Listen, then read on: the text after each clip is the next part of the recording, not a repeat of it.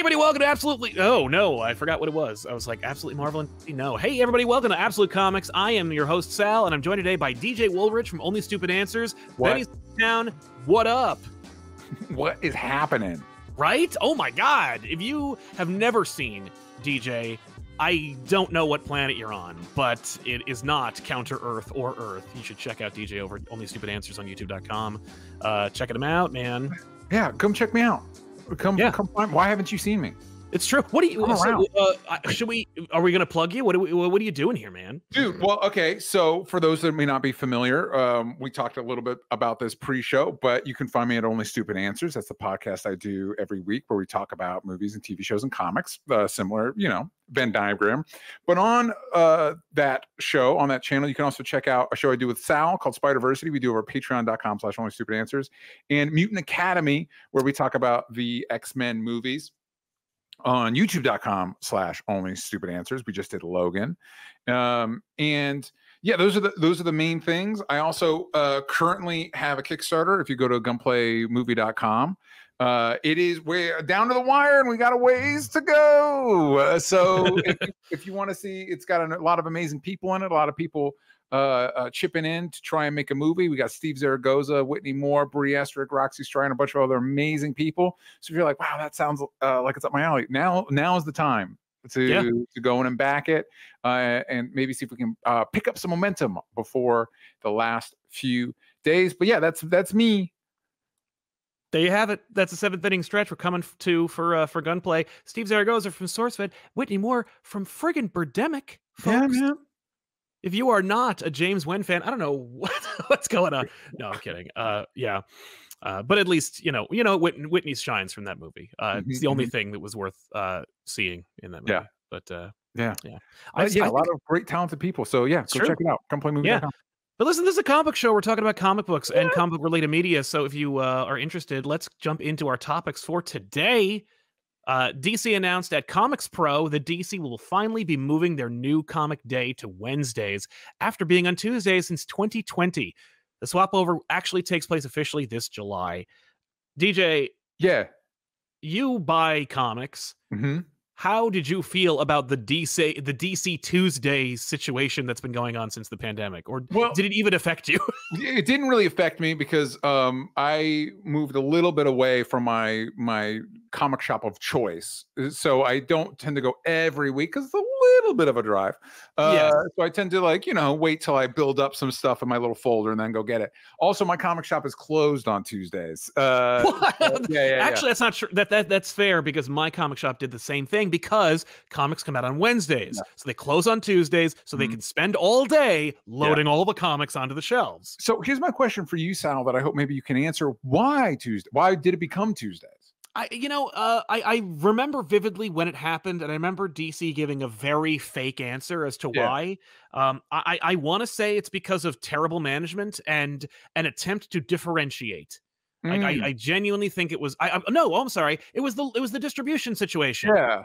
They switched distributors. They dropped Diamond, and they switched distributors, and the distribution situation forced them to have to release like either a day early or they have to go later, so they went with Tuesdays. Because I want to say that isn't Tuesdays when I used to work at Barnes and Noble. I'm trying to go back to those days.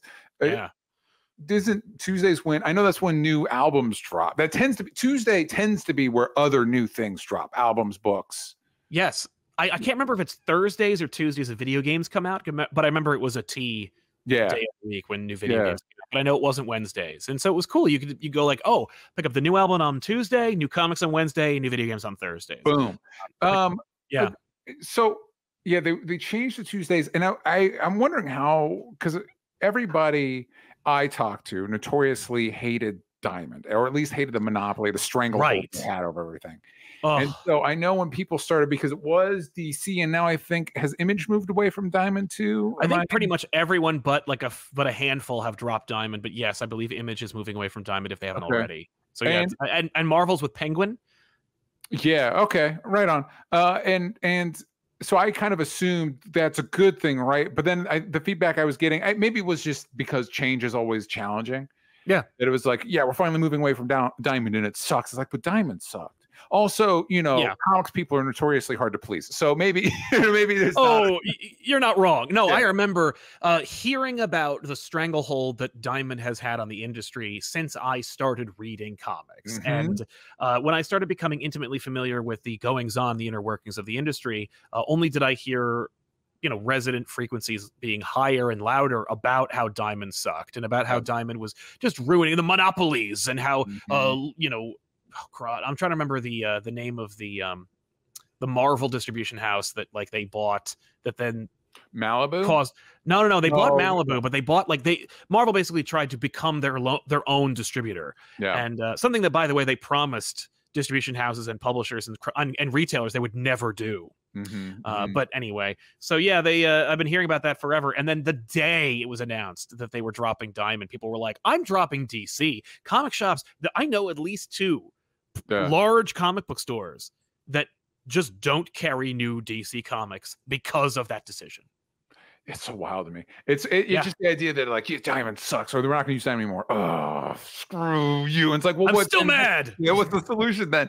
And on one hand, I get it, and I think it speaks to kind of like when you talk to people. I'll talk to people sometimes where like, I just wish everything was on Netflix. I'm like, why? Because I assume this was the appeal of Diamond at the time. It is easier when everything is consolidated. The problem is when you have a platform that is not performing at the level you'd like it to, and there's no competition. Yeah, there's no reason for them to improve what they're doing. Yeah. Well, and and we've talked about this, I think, at length, but not on this show, so I'm able to repeat myself. But when it comes to Netflix and its model, which I know people in like television and movies are like, boo, it was never a model. And I'm like, nah, there was a model there. Yeah. The model was distribution.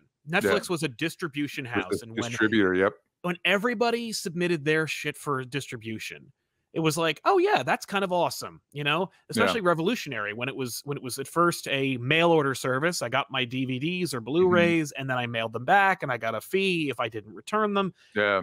And then when it was a digital distributor, it was like, oh, that actually makes perfect sense. And everybody got their beak wet. Everybody made a little bit of money, especially Netflix. Yeah.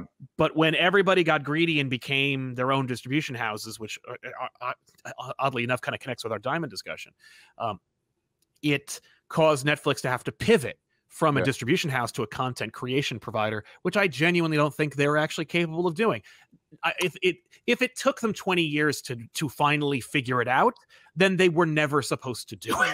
Yeah, that's an interesting point that I'm thinking about doing a whole episode on Netflix and its impact on media, which is a larger conversation. As I've looked into it, is a larger conversation about how the tech industry has kind of disrupted, for lack of a better word, pretty much every industry in ways that I don't know that are beneficial. But I've never thought about it in the context of, and I feel like we're still kind of on topic. So I want to go on tangents, but I actually feel like this is still kind of on topic.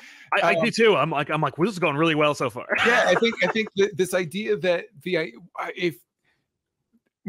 this idea that you can't be a production house and a distribution, you splitting that up, you know what I mean? Having some place like and not just Netflix.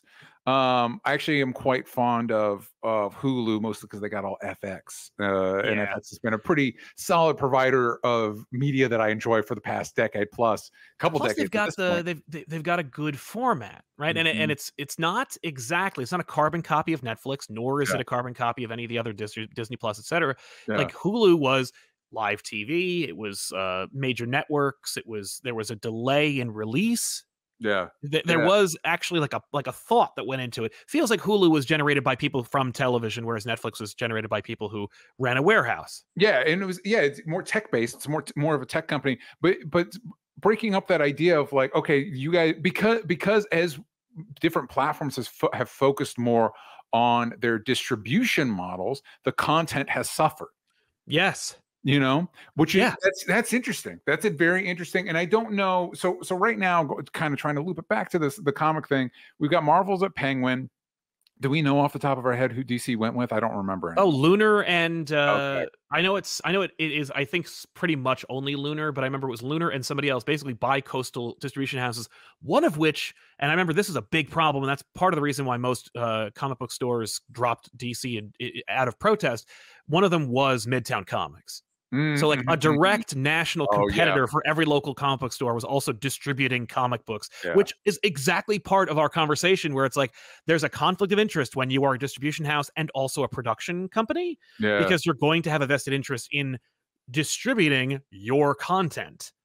Well, and it's also it's challenging to, in general, it's challenging to be good at multiple things.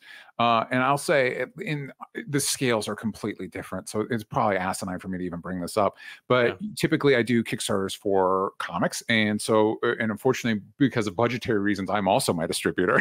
Oh, I wish I could farm that. I wish I got enough money to farm that out, but I'm also the one doing it. yeah. And it is obviously the part I like least, other than the reward of getting into people's hands. That's pretty cool, but it's also incredibly stressful and incredibly expensive. Um, but yeah, it's so this idea of this idea of splitting it up. I know we're talking about comics. Unfortunately, the comic, Marvel is not its own distributor. DC is not its own distributor. But I think this is one of the rare instances that other media outlets could look at what comics does and like, yeah, maybe you shouldn't be your own distributor. Maybe it's a Absolutely. different skill set. Yeah, no, I think you're right. I think Yeah. well, it's a different skill set. It's a different staff. It's a Yeah. different economy, and you need to have a different kind of muscle strength in order Yeah. to distribute versus produce. And Netflix was like, "You got it. You nailed it. All right, you Yeah. nailed the format everyone wanted or everyone thought they wanted when there was less content." And Because now now, I'm just for the show that we're doing this week, I'm just watching the new Avatar: The Last Airbender show, yes, and it is cripplingly mediocre. It is like yeah, very down the road, and it's one of those like, yeah, maybe if you had part of if the separation between creative and logistical, not that the people making the Avatar show are also, the in ones. bed with Netflix. Well, Yeah, yeah, the ones like putting it up on the Netflix site or whatever. yeah, But there's very much conversations about how is it going to do on the platform. Is this our bread and butter is making stuff that people watch while they fold their laundry? So we've got to have characters exposit what's happening every like 10 minutes. uh-huh. And I think you're crossing your streams a little bit and Yeah, kind of muddying the definitely. waters. Yeah. Interesting. But anyway, long story short, I'm glad DC's back on Wednesdays. Kevin, people are going in for a specific day, have it all be at the same time. There were so many retailers who didn't drop DC that just went, okay, DC comes out on Tuesdays. Well, I'm going to put them out on Wednesday Yeah. because I'm not going to do 2 full days of releasing. Yeah. I remember my then local shop. What they would do is they would get all the DC books and put them into. I think the way a couple of these retailers that worked out, they put all their new releases into like a long box because they had to get them Yeah. from these boxes that, of course, Mhm. got damaged in shipping and whatnot. But they put them in long boxes and then put the long boxes up next to the shelves and then like just put them out, in order. Yeah. And what they would do is they just put them in the long boxes and then keep the long boxes behind the register. Yeah. So if on Tuesday you knew what book you wanted from DC, you would ask for it and they'd hand it to you. Yeah. But they're still going out on the shelf tomorrow. So Mhm. it was already like I don't think it was a deliberate decision. I think it was more of like a mental gymnastics of the marketing department to go, we can't feasibly release the books on Wednesday. It's not how the two distributors work. So just spin it so that it sounds like it was a deliberate decision and then further alienate our client base. Yeah. Yeah. So I'm happy to hear that they're changing it. This and other good news from DC makes me think like there was some kind of changing of the guard or some kind of like release valve that was pulled in the form of like an obstinate entrenched thing in the way, and that thing could be a person or some kind of weird protocol, because we noticed that things started moving smoother at Marvel when Ike Perlmutter went away. Mm-hmm. And so maybe that was happening at DC.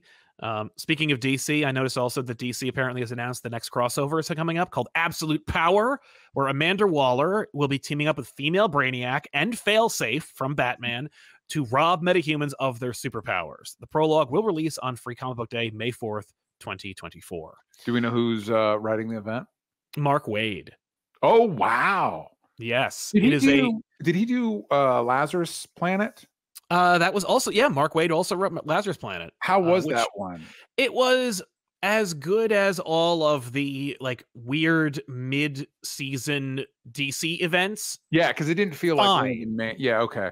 Yeah. I will say, hearing that Mark Waid's writing it, and Mark Waid's been working for decades, so some of his stories are more, like Kingdom Come is an all-timer, you know what I mean? Yeah.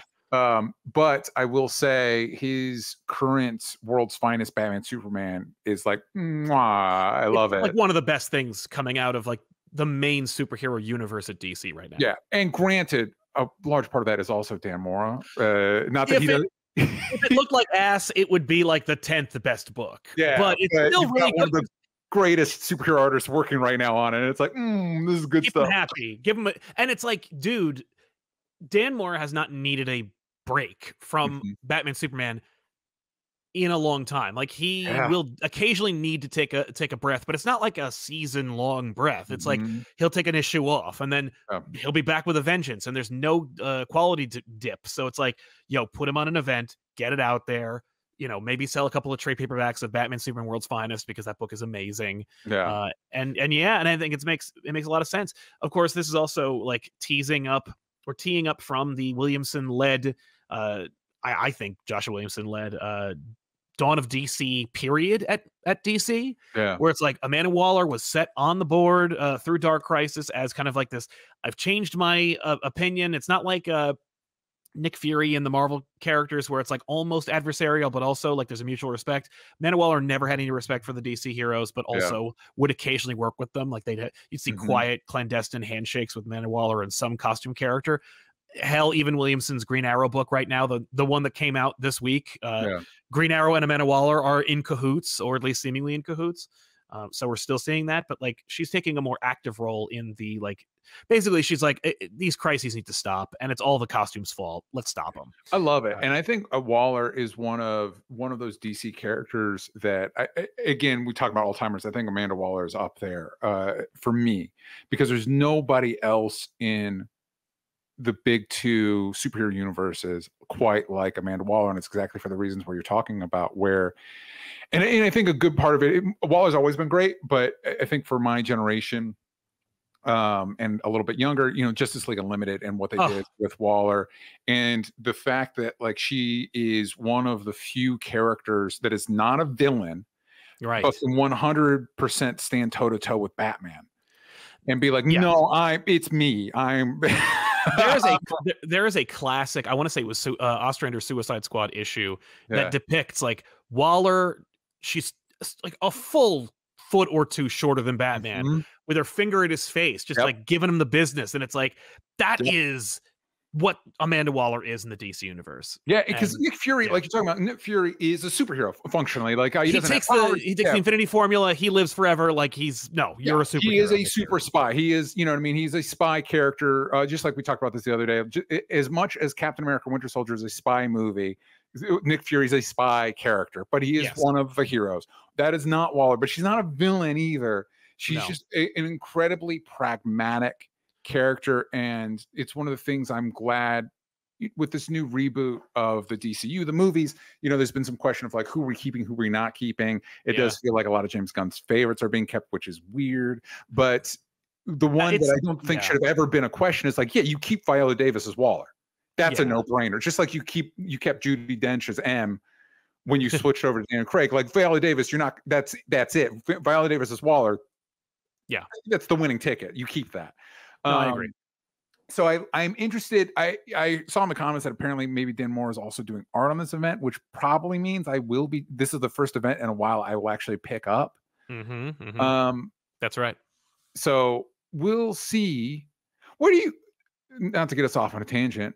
I was just thinking about this the other day. I've been reading Grant Morrison's Super Gods book, which I think came out all the way back in like 2012 or something. It was a while ago. Yeah, it was a while ago. And for those that are not familiar, it's part history of the comic book industry and part autobiography. Yep.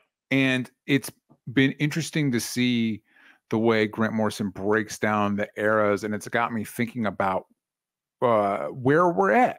Oh yeah. Is like I'm at the part in the book where they are kind of talking about the Renaissance era. We're coming Mhm. out of, kind of the dark and gritty age, and so when I think of that, I think early 2000s. I'm thinking people like Grant Morrison, Jeff Johns, Mark Waid. Yeah. Over at Marvel, you're thinking about books like Civil War, Bendis and Secret Event or New Avengers and stuff like that. Yep. And are we like in a slump period? Like, or are we, or maybe am I not reading the room right? No, I think you're reading the room. It's just like, it's harder to pin down what you would categorize this period of. I Yeah, mean, when people refer to the modern age of comics, when does that really extend to, right? Like yeah. 1986 to now? That's impossible. The No, Silver Age is shorter. How is that? How are we managing to square that circle? But even, putting aside like naming it, yeah, just compartmentalizing it, absolutely whatever the modern age is, uh should be the like name of the period. But once it has passed, or once we have a clear declination of what that period is, we gotta put a brand on it. yeah, Unless we want to move past it and go, no, the modern age of comics was this period, yeah. when comics became modern, although I don't know what that would mean in like 30 years removed from it. Well, I kind of like the way they break it down in the book, which is, and I'd never really thought of this way, which I think is why it's on my mind. So it's like, Golden Age, Silver Age, the Dark Age, which was like Watchmen up through the 90s, Yeah, X-Force, that's stuff like fair. I that. like that a lot. And then and I'm just getting into this part, so I'm assuming it's this, but this Renaissance era being like the early 2000s, and we start getting the movies, and so there's much more cultural saturation with these stories, and we've got Yes. some of the best events we've ever had. I'm thinking Sinestro, Cold War.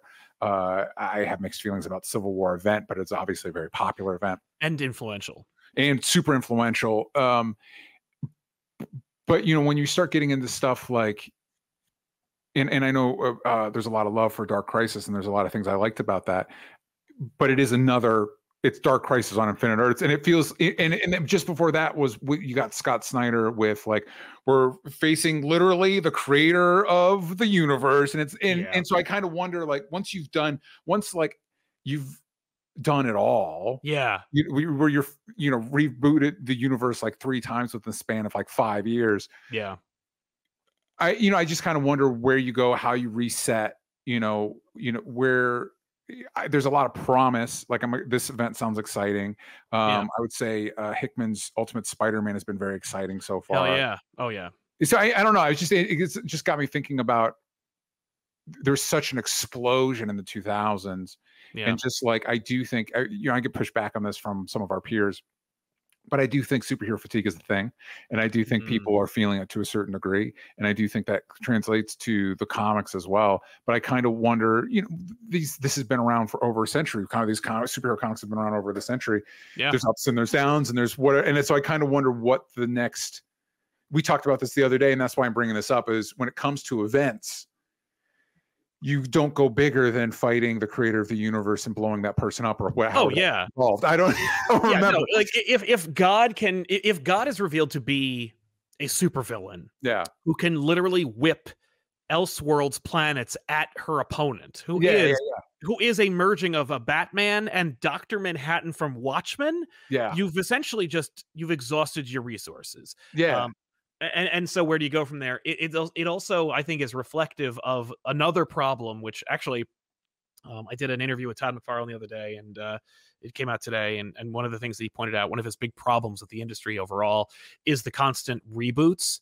And when he says reboots, he doesn't mean like, I'm in relaunches, like not like a New 52, but rather like just keep making number ones. The new number ones, yeah. Because essentially the big two, like every time that like a new number one comes out, there's a spike in sales, but then the spike gets lower, and then the next time you do it, you do get a spike, but that spike is still lower than the last spike. Like, you're still going down slope.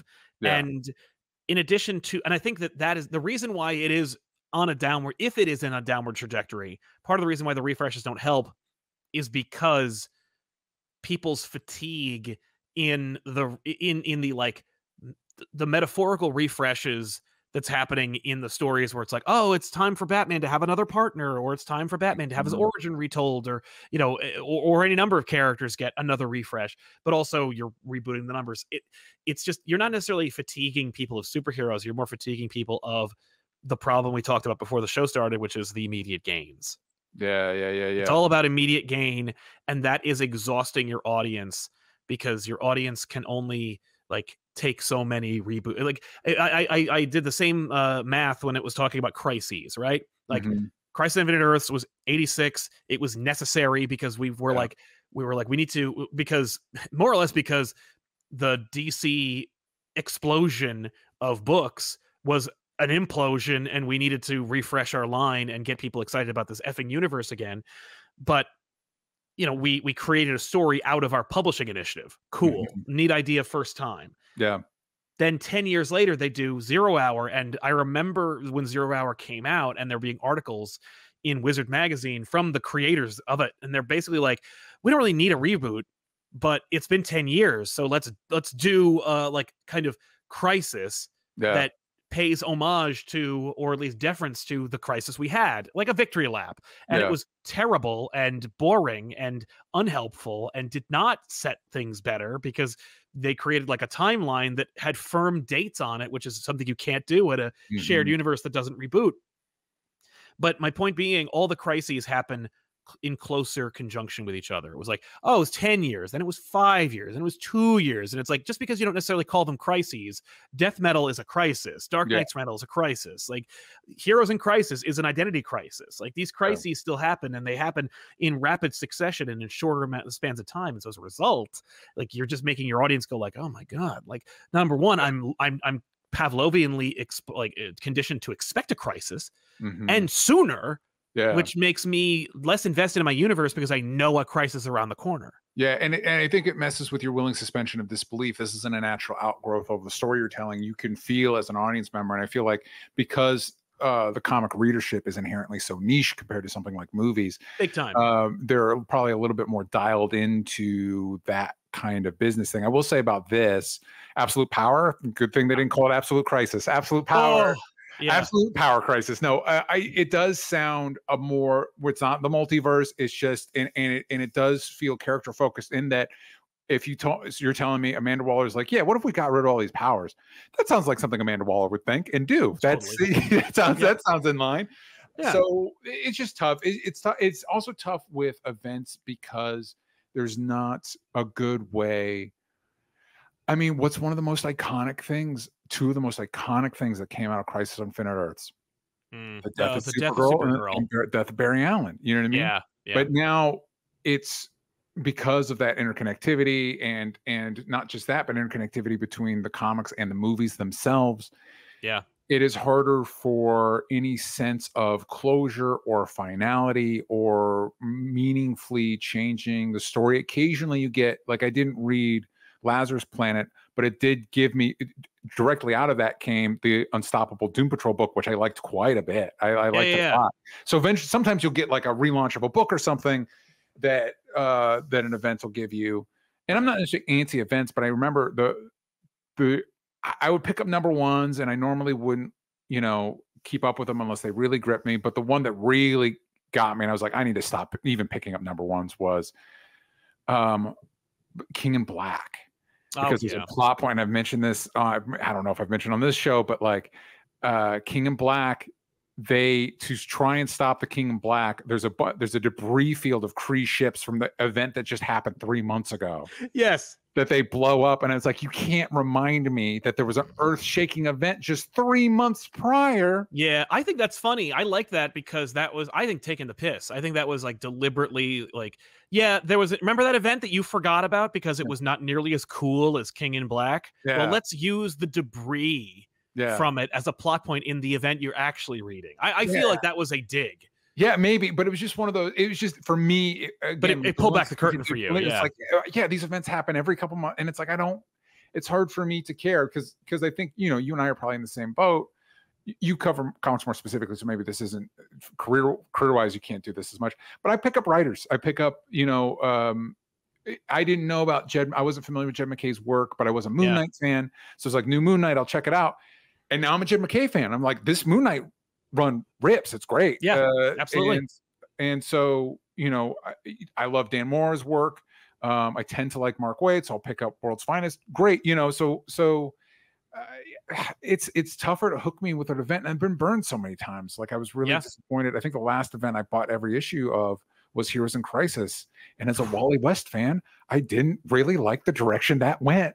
Yeah, that's well, you are not alone on the universal what is the opposite of acclaim that Heroes in Crisis received, myself included. Yeah, it's tough. It's just, events are tough. Events are, and it's kind of a thankless, like Mark Waid, you know, Mark Waid can probably write an event in his sleep at this point. No question. For anybody else, it's like, what a tricky thing, especially in this era where there's so many events. Like, I almost envy the fact that the 0 Hour guys were like, yeah, it's been a decade, why not do another one? It's like, that's actually not an instinct I hate. No, it's true. Yeah. Like, hey, it's been a long time. Yeah, exactly. Waiting 10 years is actually kind of amazing, the restraint they had. But even then, they had, like, you know, maybe it's the anything goes era, because at this point, finding a person who has any restraint working in the comic book industry is hard. You know, just being like, you know, the idea of like Bendis getting pushback about putting Spider-Man on the Avengers, you know, was a universal story that he told about how, you know, people are like, boo, what? Like, he got resistance. Whereas now it's like, can you imagine being in a Marvel or DC writer's room and then pitching an idea and getting any pushback about anything at this point? Like, yeah, the Avengers are now, I remember one of the things that kind of, for me as a fan, always distinguished Avengers from Justice League is every DC character, the Justice League didn't, other than like maybe, and this wasn't even necessarily true in the 90s, other than maybe like Batman, Superman, and Wonder Woman. Yeah. Everybody had been on the Justice League at some point or whatever. Whereas the Avengers had like a set, in my mind, had a relatively set roster, and now it's like it's the same thing. I think every Marvel character has been an Avenger at some point. Maybe Darkhawk hasn't. Maybe. Definitely. No, it's true. It is harder to find a character who has not been an Avenger or member of the Justice League than was. Yeah. And yeah, man. No, it's true. Moving on to our next topic, Marvel has announced a line of free comics called Marvel's Must-Haves, which will be an anthology of one-shots that compile multiple issues into a single It's a Shonen Jump. These must-haves are older comics being re-released under this free title and will include 2016 Spider-Man Deadpool #1 by Joe Kelly. Wonder why. 2023's Immortal Hulk #2 by Al Ewing and Ms. Marvel, The New Mutant #1. Marvel's announcement read, quote, "These free issues collect multiple iconic issues that spotlight the Marvel characters and comic book series currently at the forefront of pop culture. These stories are handpicked and act as perfect jumping on points for new readers." I say, great. Any attempt to do anything other than what they normally do to get new readers is should be met with healthy skepticism but universal acceptance. So do you, I don't know if you know beyond just that like press release. So if I wanted one of these free issues, is it just going to be on the shelf of my comic shop? Yeah, your comic store. Yeah, okay. Yeah, I'm with you on that one 100%, because I think it's something the comics industry has needed to get better at for a long time. And it's unfortunate we just had all these superhero movies and they were not really able to capitalize on getting the audiences to check that stuff out. But I do think stuff like you just said, that what I really keyed off of is you mentioning is just like Shonen Jump. And it's like that they need to do more of that stuff. Yeah. Is look at what other people like. I think DC's, I don't read these because I'm not the target audience, but it seems like DC's had a lot of success with those young adult graphic novels. Yes. Yeah. Yeah, regardless of what some might tell you on YouTube, those books sell. And they're selling because they're selling to the demographic they are geared towards. G. Willikers, I wonder why a 50-year-old man would not read I Am Not Starfire. Yeah, and it's not made for point. That. Like, we all fell in love with this stuff. Like, Sal, when was your first comic? Do you remember? Like what was my first comic, or when? Like when? How old was I? Yeah, I was probably like 8. Yeah, 8 to 10. I remember. I remember vividly.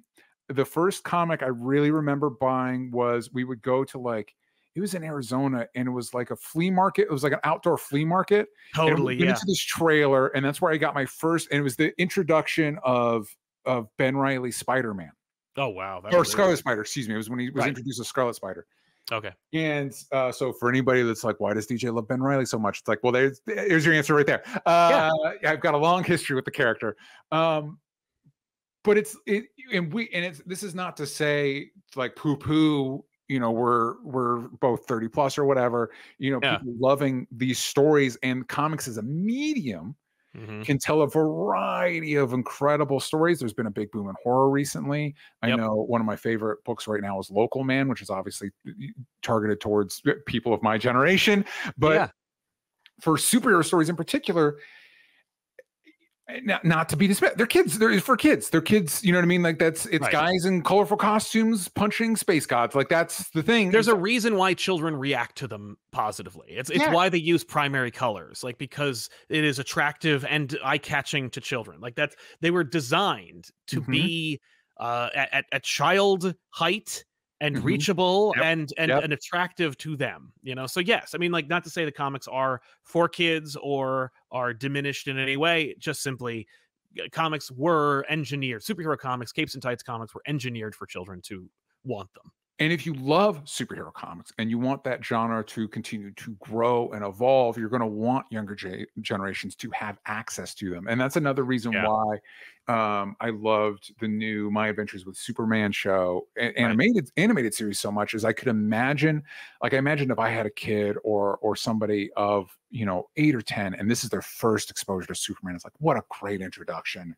Because and again, it's exactly what we're talking about. It's using the formats that generate, like anime, you know, My Adventures with Superman is very inspired by anime, and it's using that language to tell the story that at this point, guys like you and I know by heart in a way that's accessible to new audiences. And I'm actually, I'm a big supporter of it. So if these free issues, it does feel like a weird, because the spectrum between Spider-Man and Deadpool to Miss Marvel, New Mutant, it's like, well, that's different. Yeah, it's a different, right, like who is that for specific, like, you know, and it's the same format, so it's like, well, who are you trying to get? And they're like, anybody.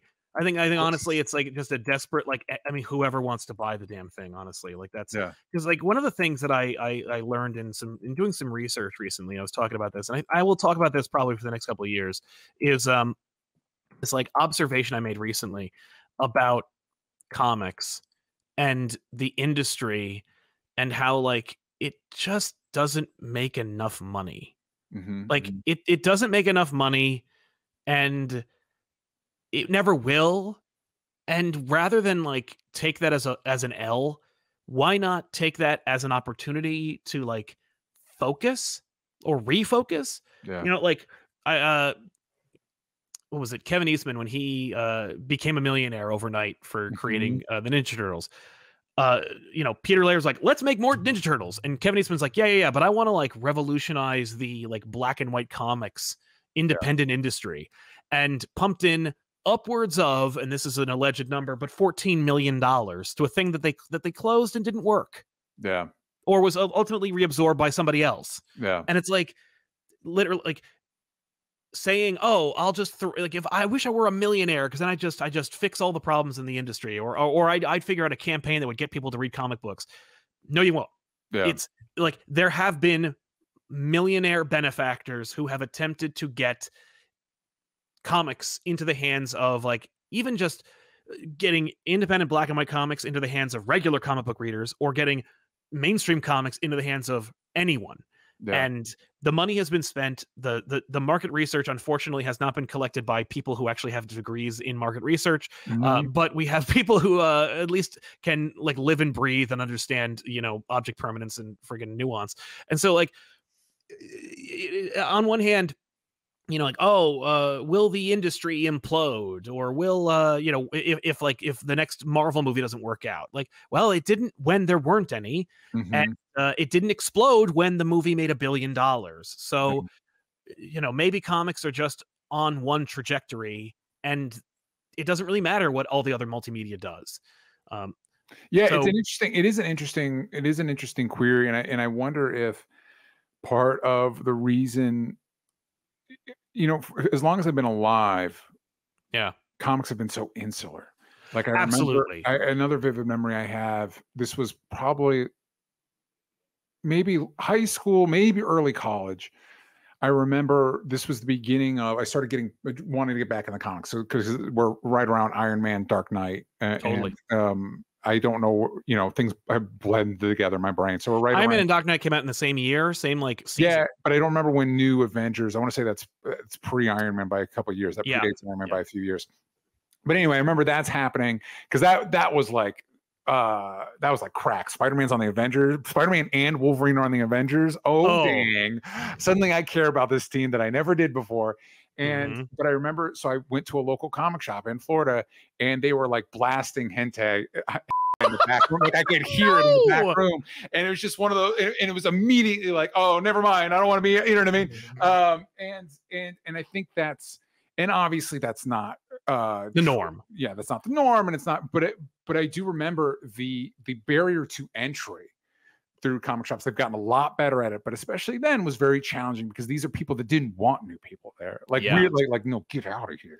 Oh, absolutely, my friends. Oh yeah. Oh, you can see it in every discourse about comics today. I mean, like there was a huge conversation recently regarding like a YouTuber retailer and people being like, "This is changing the way we're looking at it." And like it was starting a lot of conversations, and it was just like, yeah, people are still like, I don't want them in my hobby. Yeah, you're gonna change it. I think that I don't think that there is a desire to see people not enter the hobby. I think it's from a place of like protection. They're like, I don't want enough. I don't want diversity in my space because then I'll have to change. Yeah, and I think that's the thing people in general, I feel like, don't understand about diversity is. That's the way, just in general, no matter what you're talking about, that is a healthy way for your thing to grow. If you love a thing, allow it to grow and allow it to change. And I do think it from getting, it keeps you from getting incest. Like, it's how it's literally how the gene pool keeps going.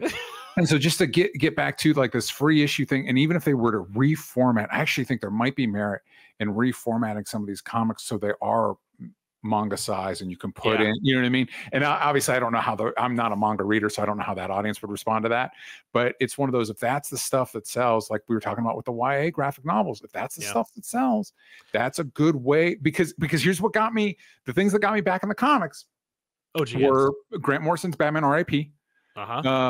Because that was when Dark Knight was out. They're killing off Bruce Wayne. What's this about? And that was my first exposure to Grant Morrison's work. And so it's like he's having conversations with Batmite about the nature of the fifth dimension. I'm like, what is this? And and Brian Azzarello and Lee Bermejo's Joker graphic novel. Oh yeah. And that was my like, oh, this is art. And you can have both. You know what I mean? You can have your introductory stuff for both can exist in this medium. You know, you can have your introductory stuff for people that, you know, maybe are younger, just want to dip their toes, you know, with unburdened with decades of mythology and stuff you have to keep up with. And then once they get into that stuff, then you can start branching out and like, okay, well, so what's this about? What's this writer about? All this stuff. And I think that makes it a healthier environment. And maybe, again, the comic shop I go to is fantastic. But see, I'm lucky. I live in LA, so I comic book store. Yeah, I love dropping my comic. House of Secrets in Burbank. Hey, I know them. Yeah, there's a bunch of great shops. You know, it's a major city, so I love that shop. Embarrassed. You're not doxing yourself, but yeah, it's No, I love that shop. I went there, ironically enough, when DC sent us out to like do their timeshare for DC Universe's app. Yeah, I was like, literally, my wife and I arrived. We go to a hotel in Burbank, and our meetup was like at 6, and we got there at like noon, and I went on my phone and I went local comic book stores, and House Secrets was 5 minutes up the road, and we Ubered up there, and it was great. And I was like, when I first cool shop. Yeah, when I first came out here, we drove into Burbank, and we'd been on the road for like a week. I'm like, I need to get my comics. Same thing. Looked up local shop, House Secrets, and it's been my shop ever since I've been out here. It's an easy shop to be. Yeah, because I've been to there's another shop in that area, and I didn't like it as much. Yeah, there's a lot, but you know, again, and so I don't want to like laud my privilege of living in a major city and having a lot of different shops. That even where I live now, there's a shop down the street that I really like. The House of Secrets has been my home for a long time, so I keep going there. Point being that, and that's an easy shop to go into, and they're very welcoming, but I do think in some ways the barrier to entry to this stuff is too high. So anything they can do to make it more accessible for people, because the stuff I love about the medium isn't going anywhere. You know what I mean? It's not almost to like a negative degree where there's stuff that I'm like, it's time to switch things up, man. Right. it is okay if Peter Parker's married. And I mean, we're doing that in Ultimate. I'm just still salty that it's not happening in the 616 universe. Like I got to go to a whole nother universe to see Peter Parker happily married with a family. I seriously, and it has to be in a place that is not actually the United States of America, and there's also like a clandestine group of people who are running everything, and like it's just like there's It's a lot great. of like. I just wish it was 616 years old. It's just like, yeah, I want to see that world. Like, and honestly, like when I got back into comics, because I got out of comics, I went back, I got out. Most of the people in our generation, you know, we wanted to talk to girls and stuff like that. So you're like, maybe I need to ditch this whole maybe I gotta drop it thing. Yeah. Comics made it easy though. Comics will always give you a jumping off point because I remember like the only book I was reading at it for a time, and it was during the time when I was looking for girls, was Spawn. I was like, oh, I'll read Spawn because for one thing, it only comes out every 2 or 3 months, and for another, I can hide them easier. And but like Marvel made it easy for me to drop Spider-Man because they always do. Yeah. And so I did. But when I got back, it was because I was like, I was getting older, and now I don't mean like I was getting older. I mean like I was out of my teens, and I went and I was looking for things that were like, you know, whether I knew it or not, stepping stones into the next phase in my life. And suddenly Straczynski was like, here is Spider-Man, your favorite character, and you heard through Wizard and stuff that his wife died in a plane crash, but actually she was alive and they were separated, but now they're back together. And I don't know if you know this, Sal, but comics are being written more like TV and stuff. So the characters don't say things like zounds. They say things like holy crap. And, you're not like flipping it open and there's like 55 caption boxes. Oh my God. Is there so much interior monologue? What's happening? Yeah, it's written by like, you know, the creator of Babylon 5, who has like an idea about character and story structure. And so it really appealed to my sensibilities. And G. Willikers also, there was Bendis. And so it was like these two who, and you have to understand, folks, like I know that the second you say Bendis, either you're going to say something about like his terrible Superman run or whatever, or you're going to make like a Bendis? You mean Brian Michael Bendis, the creator Bendis, the writer Bendis? Like you make people in comics love to diminish people who have created things they love. And when it comes to Bendis, it's like, yeah, Bendis made some mistakes. But like, if you compare Bendis to like the way comics are written today, yes, it seems dated and weird, but with nothing. Yeah. You know, if you're comparing it to what was going on a regular basis, not the exceptional stuff, just the stuff that was going on in the background, it was like, this is innovative and different. Well, I mean, I think you can trace, like when you think about New Avengers and you think about Ultimate Spider-Man, like I remember at the time, so this was probably late high school, early college. It was Marvel was trying this new initiative of like, hey, you want to write for us? Submit a or whatever. Yeah, I remember that. It was my first exposure to the idea of decompressed storytelling. That, you know, now one story's over 6-issue arcs because we want to sell them in trades. And one of the examples I gave was like Ultimate. It was maybe this was pre-Ultimate Spider-Man, but it was Ultimate Spider-Man. I feel like in a lot of Bendis's work helped revolutionize that. So yeah, there's some stuff of, you know, Bendis work that isn't my favorite, but yeah, New Avengers, Daredevil, Ultimate Spider-Man, like it or not, like dude, change the game for a lot of people. The other example I do want to point out, the other example they gave in that was, what was it called? They were trying this new line of, and it wasn't supposed to be superhero stuff, but it was like one of the flagship books of this new line, and I wish I could remember what it was called. Maybe somebody in the comics will be able to tell me. Yeah. But it was like, we're going to follow Aunt May and Mary Parker when they were teens. The Nuff said line. You're talking about the ones where there was no dialogue? No, it wasn't no dialogue, but it was like a teen. It was supposed to be like basically like Dawson's Creek, but it's like May Parker when she was a teen. And also secretly, talking about trouble. Could she actually be Peter's? Anyway, whatever. It was a different. Yeah, you're talking about. Yeah, that was. I don't remember what it was called, but it was done under Gemis and stuff. It was Trouble was the worst. And again, you know what? Try things. I'm not against trying things, but to your point, you know, when you talk about J. Michael Straczynski bringing you back, there's ups and downs, and it's something as much as I feel like I don't know that comics.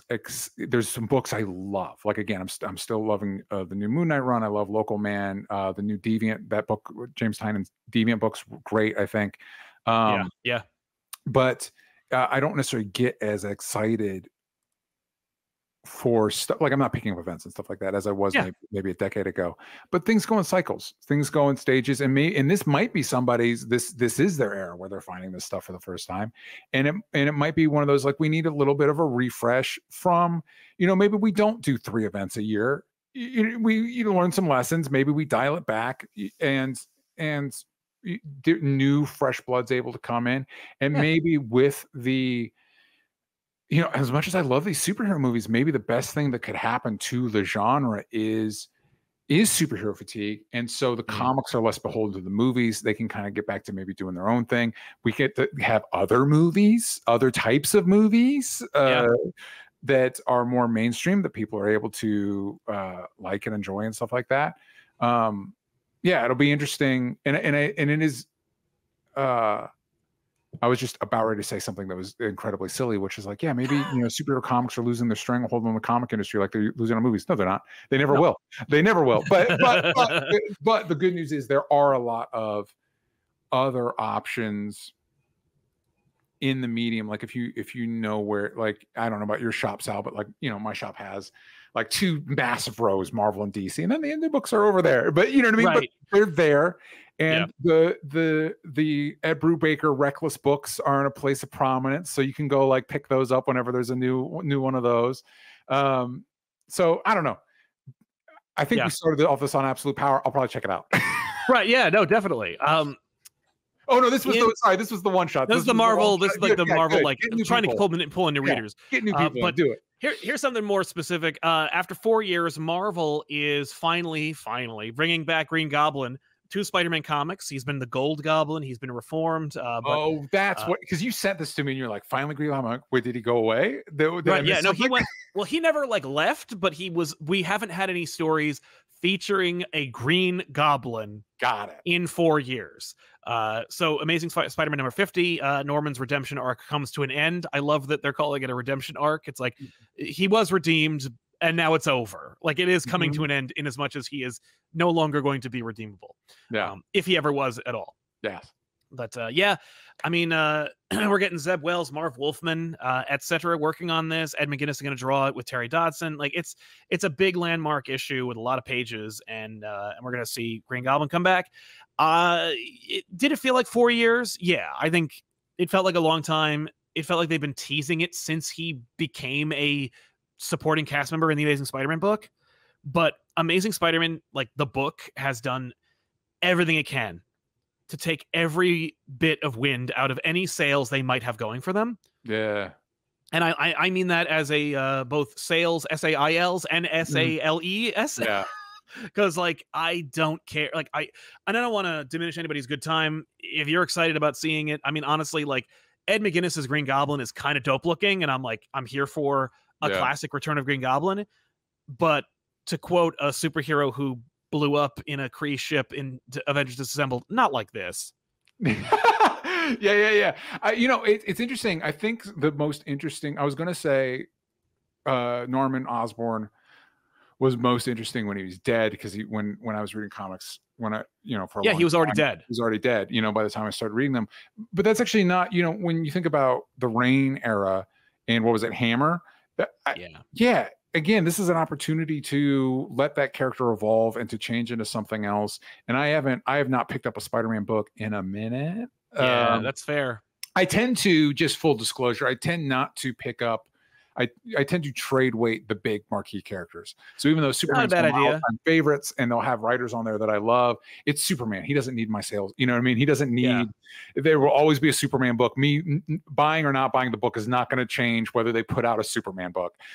So I try to tend to focus on maybe either runs I love or characters that might not get as much love otherwise.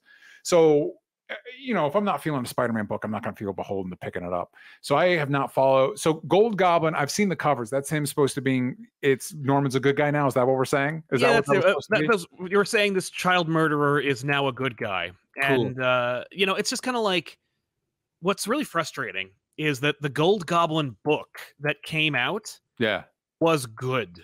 Okay. That was it was a good series that was really well written and approached it from the perspective of like, you don't like this guy. Mm-hmm. I mean, do you know how he was redeemed? No. Is it magic? Okay. Was it magic? Yeah, it was magic. Yeah, yeah, Okay, yeah. got it.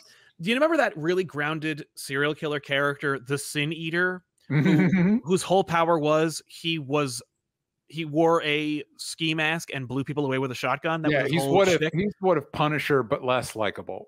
Yeah, Yeah. yeah. He was brought back to Earth with a magical shotgun Oh my god. that blew your sins out of your body. Oh my god, I don't like it, Sal. Right? my It's god. no. Maybe that sounds like It a is. setup. That sounds like a setup I would buy for a Ghost Rider book. If you're Oh, like, hey, a new Ghost Rider villain, we're bringing Sin Eater back, but now he has a soul gun. It's like that sounds like a Ghost Rider villain. that's a 100 because that you just described effectively what Johnny Blaze was during the Danny Ketch era. Yeah. Because he literally With had the Hill shotgun, dude. That was he had the Hellfire shot. Danny catches my Ghost Rider. Yeah. Johnny Blaze. If Johnny I Blaze was is Blaze. if I was pitching a Ghost Rider movie to Marvel, I'm like, bring Nicolas Cage back as Blaze and have Danny Ketch be your Ghost Rider. That would be the win in my book. But I'd be so whatever. okay with that. Yes. Yeah. Especially like what was it? Whatever that awful movie was that Nicolas Cage made where he doesn't talk. That version of him, like that character he played. But anyway, yeah. So Norman Osborn got blown away by a magical shotgun that knocked his sins out of his body, and so he was like, without his sin, it's a much more messy, Marvel, and terrible way of doing. There's a really great moment in one of the older Justice League stories where Martian Manhunter uses his telepathy to make Joker sane for a minute, so they can ask him a question, so they can get the I believe it's the Whirligog out of his hands. Mm-hmm. And when he does, he is immediately like, "What have I done?" Yeah. It's really good, and it's a great moment. And then like, and Jean can't hold it because his madness is too great, and so but 3 panels, and it's endlessly memorable. Yeah. Whole ass year-long arcs, and I still have to tell people about the magic shotgun. But and also, didn't we just do this with what was that? What was that event that made Doctor Doom good and Deadpool, Zen, and Sabretooth good? Oh, Axis. Axis. Yeah, didn't we couldn't have done this with the Axis? Can we? We did it with but Carnage was the Spider-Man villain we flipped with Axis. Did they get any mileage out of? Did they try to pair off Norman with Superior Spider-Man? No, they missed never. Opportunity. The word. Well, I mean, Doc was not superior when they made Norman. Multiverse, you could do something. You could do something. Oh, I know. What is is the new Superior book a flashback, alternate universe? Flashback. Okay, it's flashback and present day. Like the duo of Ock and Pete are dealing with a problem that Ock set up when he was the Superior Spider-Man. Sure. And I stopped reading the book, but like one of the last issues I read, Doc Ock has double-crossed Peter, and he's like, I got to get back in your body. I'm tired of being fat. Yeah. And so but anyway, Osborn, he doesn't have the sins, and so he's like sad. Yeah. Because he's like, I didn't do any work to become this now, but I did inherit it, and I'm like this. And so Christopher Cantwell wrote the Gold Goblin book, which was like frustratingly good. And well done. But like, anyway, so that's over. And but every issue that wasn't in Gold Goblin, he was like, you're like, oh, well, when is he going to turn into the Green Goblin again? Spider-Man needs a new villain for this era, because we've talked about this before in Spider-Versity, how, especially in the 90s, because in some ways Venom carried the torch of what Green Goblin represented in the fact that he knew who Peter was, and he had a personal grudge. Obviously, a lot of the characteristics are very different, but in those core elements, and it was kind of cool to see that evolve into a new villain. And I'm trying to think if Peter has, like, who is, for lack of a better way of phrasing it, like, who is the new Venom? Like, there was, what was the last time I picked up an amazing book? It was that bug guy that ended up being Harry, and it was like, Harry again? Kindred, Harry again? yes. Yeah, Kindred. Harry again? Like, yeah. And again, not to like throw everybody. It wasn't just Harry. Oh, I didn't. Once I saw his hair, I was like, I'm good. It wasn't really, but Kindred was a mess. Kindred was Okay. not. Kindred was supposed to be one thing, and then Marvel was like, "Wait, whoa, whoa, whoa! Are you undoing one more day?" And Nick Spencer's like, "I have one more arc left. Just please let me do it." And they're like, "No." And you have No. to change who Kindred is, and he's like, "Well, if I'm gonna undo one thing, it'll be Sins Past." And Mhm. so instead of undoing one more day, he undid Sins Past, which I do appreciate for like him doing that, but at the same time, like, woof. Yeah. It was a big dog of an arc. And so I just wonder, like, who is I guess if there was a character that is of the era, it would be Miles. So it's not like we haven't had any new innovations on the Spider-Man front. No, Um, yeah, I guess maybe. Although the key is being adapted into a beloved thing. So Venom was already crazy popular, but then he was adapted in the '90s cartoon, and so it's like you could say like Moreland, but he hasn't dropped in anything yet. They're probably saving him for Madam Web well, 2. Moreland was the best new. Moreland was the Venom of the 2000s. Yeah, but there was a 2000, Unfortunately, so whoops. right, but and also like diminishing returns. Like his Yeah, first arc, amazing. The other arc, meh. And yeah. then they were like, well, how about a whole family of Morlunds? And it was like nobody's here for No, this. man, we love Venom, and we didn't even like it when we gave like a billion Venoms. So maybe don't do it Yeah, with Moreland. it's true. It's weird though. We had enough room in our hearts for Carnage. Carnage Yeah. came. We're like, all right. And I Well, think because again, and I can't stress this enough, Carnage only exists as an excuse to get Spider-Man and Venom to team up. It's the same that's thing with like exactly right. What is it, T1000, the liquid one? Yeah, That one, great character, great performance, but that character exists so that now Arnold can be a good guy. Yeah, That's the reason. But once you get absolutely. beyond that, once we've done that, it's like, do we need like what is it, Scream Right, and or Riot? Phage. No, Yeah, it's like, well, no. yeah, and also Carnage is great because Carnage is a great riff on it. You need something like that to let you know that Venom can be good because he's not this guy. This Right. guy's off the rails. Yeah, we lowered the bar such that Venom became a good guy by default. Yeah, Venom Uh, just hates Peter. There's a lot of reasons they hate Peter. Carnage is just out massacring people. This is a exactly. problem that needs to be stopped. Yeah. So we're getting Green Goblin back, and what Sure. is old is new again. Yippee! I'm I'll just read wondering, all about it from yeah, what somebody can you else. do? What can you do? Yeah, what can you do with that? That's exciting. Because again, you can't top Goblin killing Gwen Stacy. No, That's it. That's I will say, pretty dope when he killed Ben, because I was there. I yeah, made sure to check in. I was like, oh, Spectacular 75. This is it. This is supposed to be the end. yeah, Green Goblin shows up. I've been alive the whole time and in Europe, yeah. and now I've killed Ben.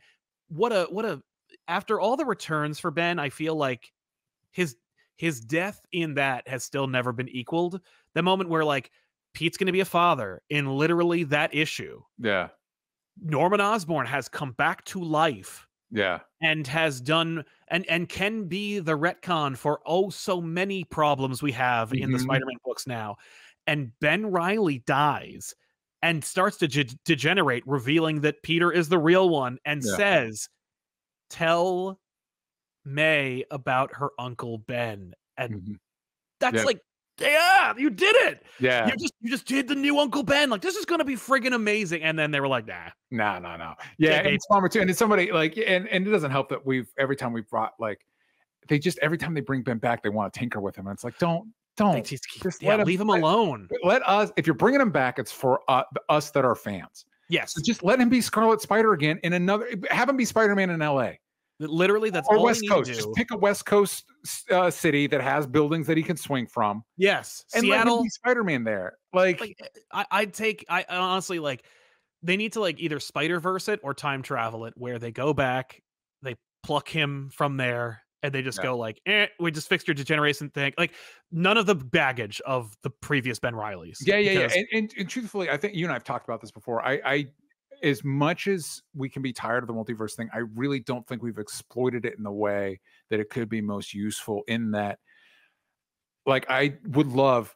Guess what? Here's a book as if Ben Reilly has been Spider-Man since he started to now. Peter Yes. never got it back. And this is an alternate reality where Ben has been Spider-Man for the last decades, and now you can see how that would have played out. Similarly, I want a universe, I want a multiverse story where, like, what if Dick Grayson was still Batman? Because I don't think we got the mileage out of that. We could, like, there's still stories to be told there, and I'm bummed that we jettisoned it so quickly.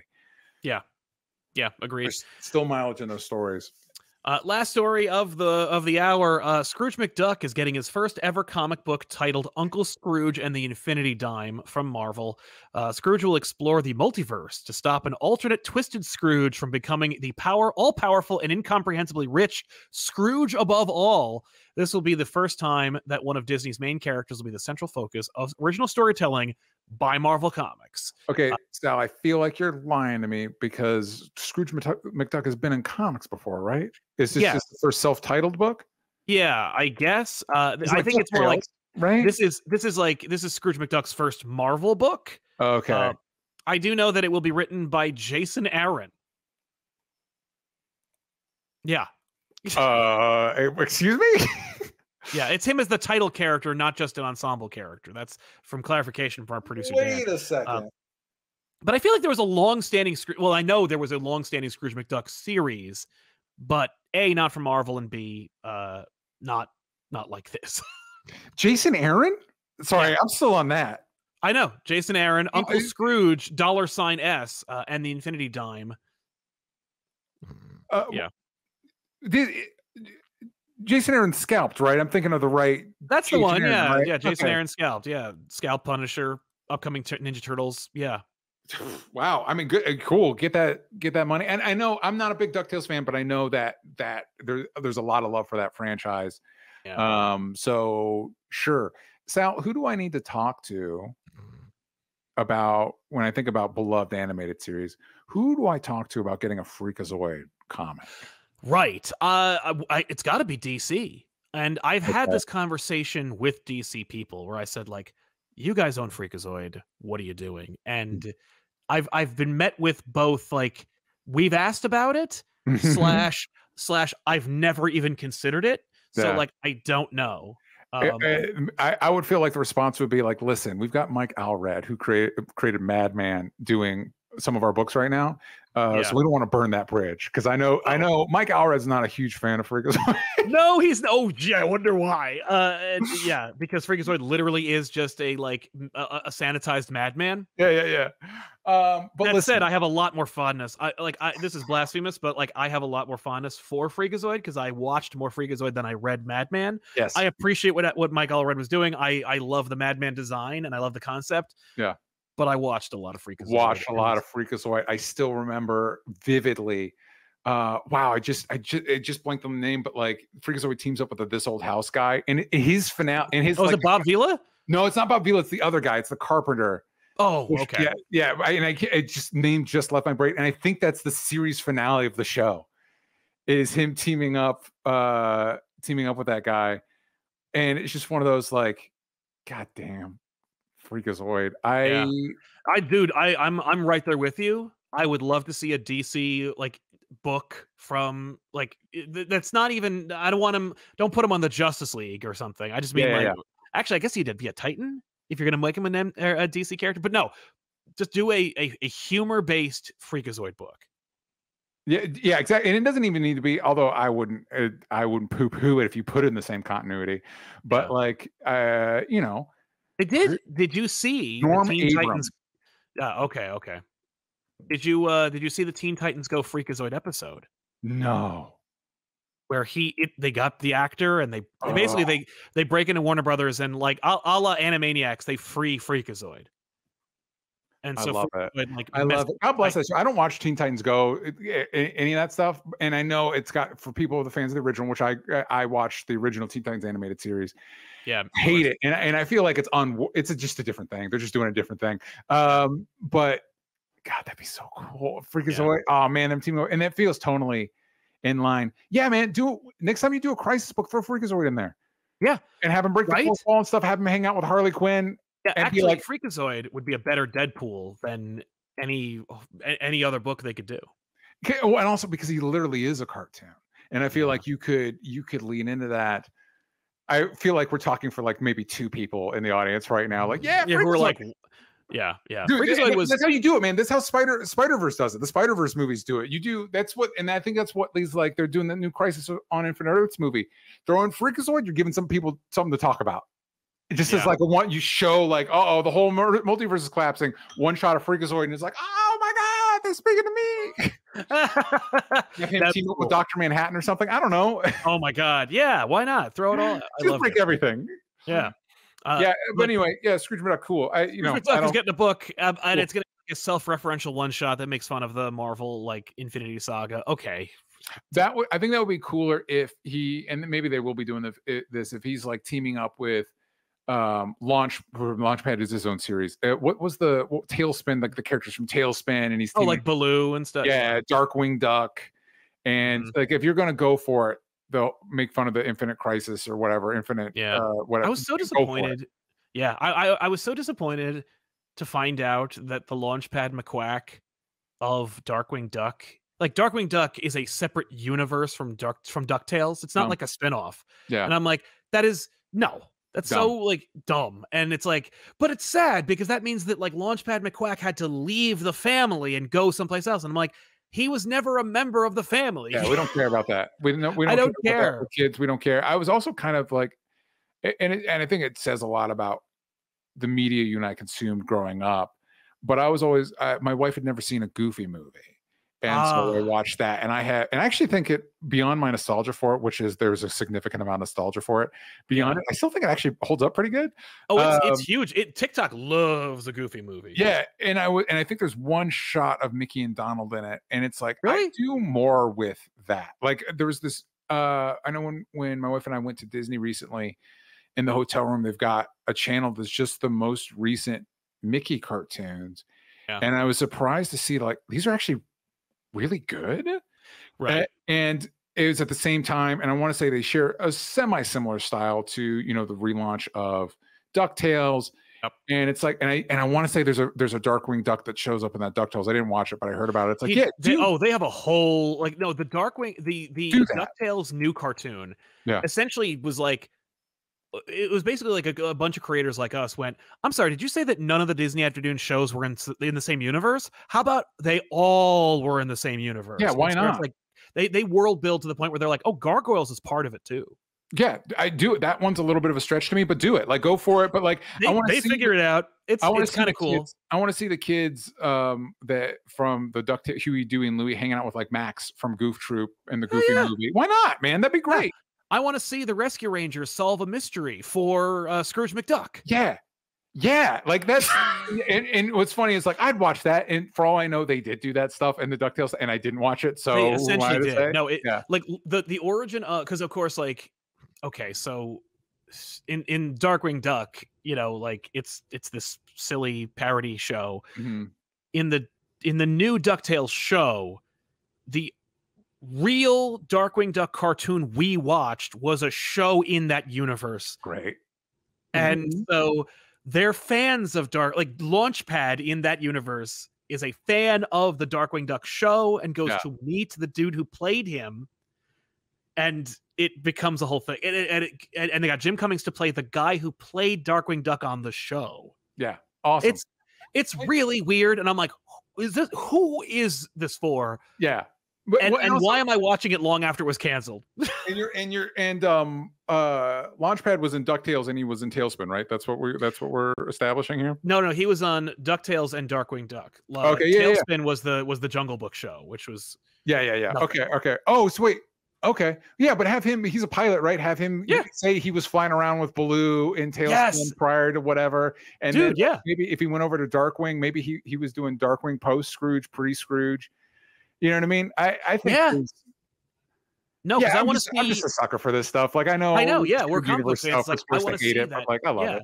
Yeah, like I want to see Goblin hang out with Huey, Dewey, and Louie and Webby. Yeah, yes, they're all ducks. Yeah, let's get it, because that's the one thing bothering me with the Goofy movie is all of them are some sort of doggish thing. Yeah, whatever Goofy is.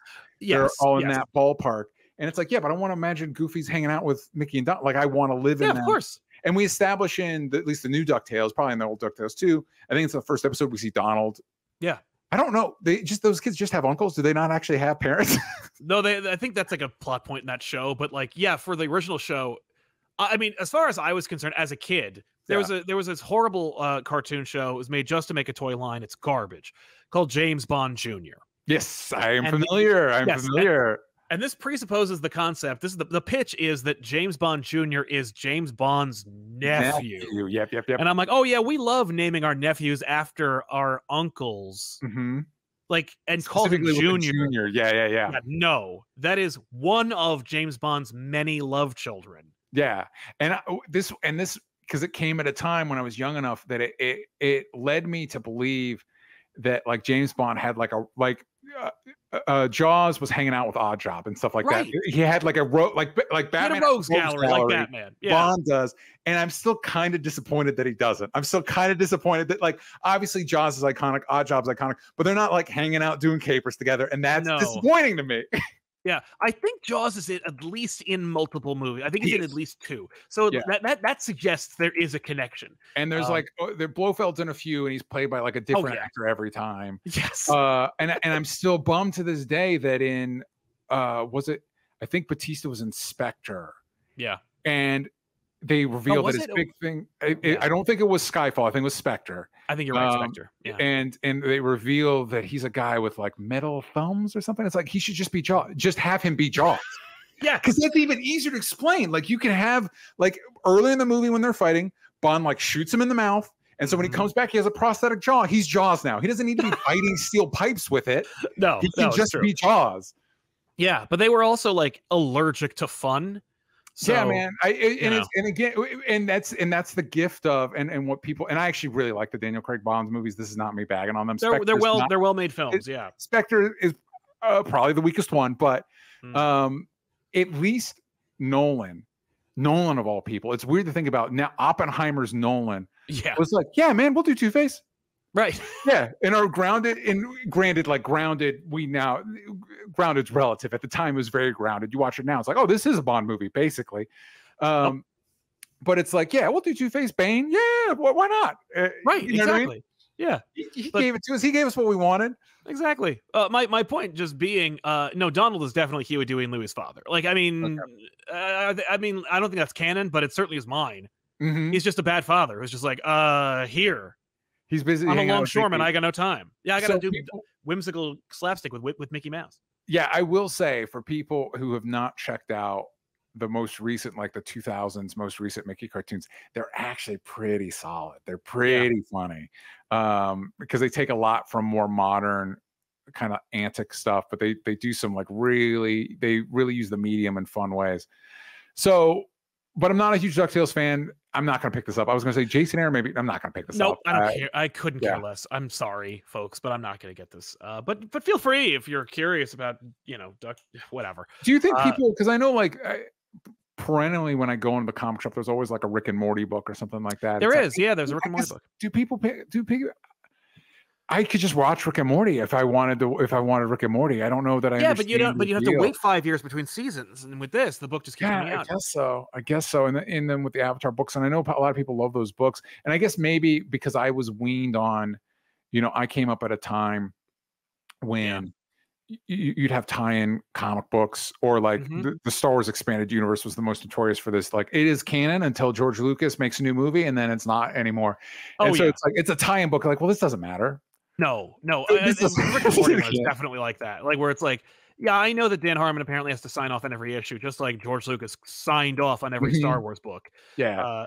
But yeah, listen, folks, we got to wrap up. So we want to thank you so much for hanging out with us. But before we go, you should go to gunplaymovie.com and help out DJ's Kickstarter campaign. And of course, go to youtube.com/onlystupid answers for more DJ. DJ, what else is going on? That's it, man. Follow me at DJ Talks Trash everywhere that matters. And yeah, if you want to hear Sal and I, you like me and Sal chatting, check out Spiderversity at patreon.com/onlystupidanswers. And every third Wednesday, we do Mutant Academy. So we just did Logan. So I think next up is Dark Phoenix, I think, is the next one on the docket. Or Deadpool 2. I think you're right. We get one more. We get one more. They throw us one more bone. Deadpool 2. Deadpool 2, I think, is the next one. Yeah. It is. Oh my God. Yeah. So we got Deadpool 2 every 30. So that's the third Wednesday of March. Yes. Tune in for that. Almost youtube.com/only stupid answers. Sal, where can they find you? Well, you should definitely go to youtube.com/Comic Pop and Comic Pop Returns. Those are the two main hubs where Comic Pop content is sold for free to you out there. So check those out as well. And of course, if you like this stuff, go to the subscribe button and click that, and follow us here at Absolute Comics and Absolutely for all your weekly comic book and comic book related movie, TV, etc. news. Thanks for watching, folks.